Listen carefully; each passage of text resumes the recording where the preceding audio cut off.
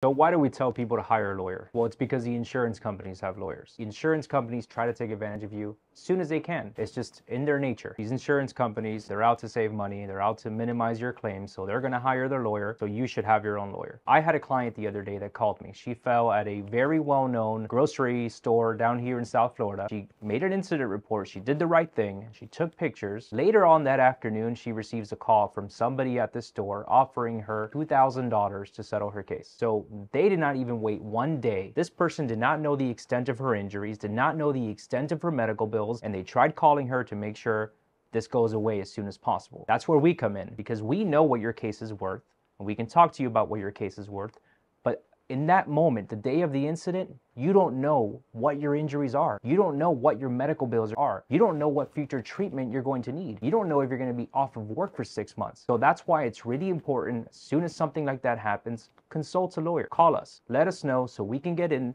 from the first day and start fighting on your behalf.